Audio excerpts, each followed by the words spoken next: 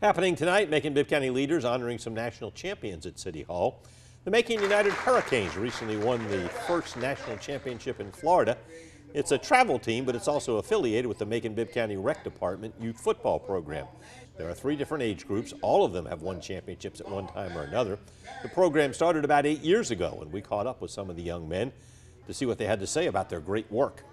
We tell them every play go 100, nothing less. So I would tell them and every other kid, go 100 every play, not just on the field, but in life itself. Go 100, every single thing, school, work, home, wherever you're at. Macon United will host tryouts in late June and then start playing their new season in August.